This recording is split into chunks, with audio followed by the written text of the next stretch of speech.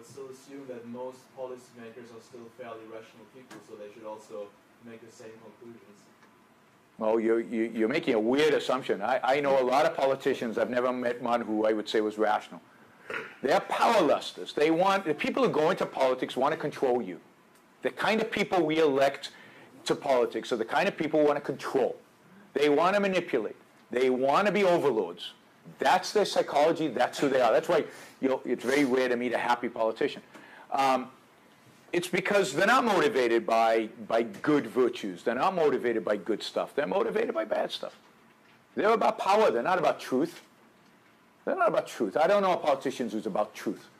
I mean, there might be. There are exceptions. They're here and there are a few. I'm not a big Ron Paul fan for a variety of reasons.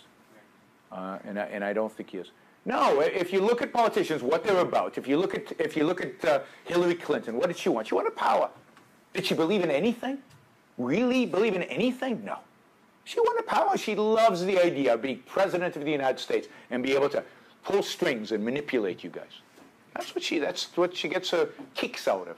Not healthy kicks, not happiness, kicks, perverted kicks. The whole climate debate is not about facts or this whatever. stuff is not about facts. Politicians spending your money on all crazy things. It's not about fact. It's not about them wanting to know. It's not about science. They're not interested in these things. Not at all. But is selfishness not about getting power and becoming powerful? No, that's what I tried to explain. I tried to explain that selfishness is exactly the opposite of that. Selfishness is about being rational and pursuing rational values. Values that actually enhance human life. And power does not. Power over other people does not enhance your life. It actually makes your life worse, not better. Power over reality, over your reality, being able to control your situation, that gives you self-esteem.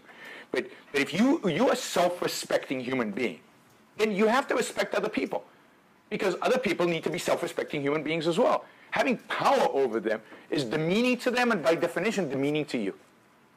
I can't say self-respect is important universally, but only I should have it.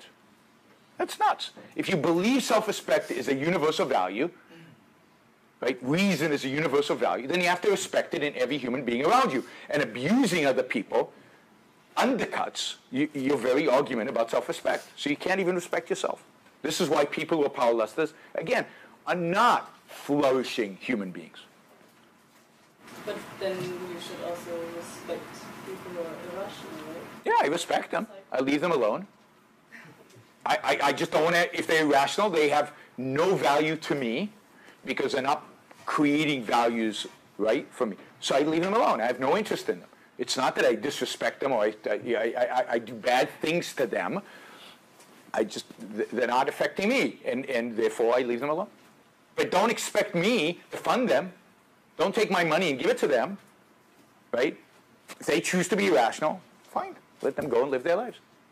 So I'm not insisting everybody live like me. I'd like them to. I think it's good for you. But you can live your own life as long as you don't expect me to subsidize it.